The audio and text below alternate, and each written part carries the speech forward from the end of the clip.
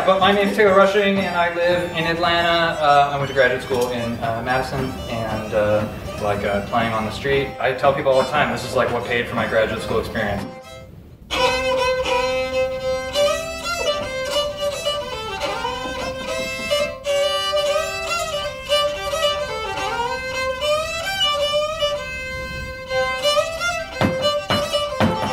I'm an unbelievable lover of self-taught, vernacular, visionary, everything. And if you would have told me 5 years ago that I would have this puppet that I made in my apartment with a knife, and I was playing on the street trying to pay for grad school, and you told me I'd be here in amongst this, it's an absolute dream come true.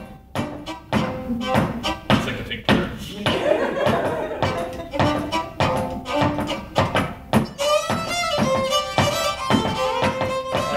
I've had lots of people ask me if my puppet has a name, and I always say that like he's my employee, so I don't. I'm not a very nice boss. So, he just works for me. Yes, it's great. It's groovy tune, ragtime money.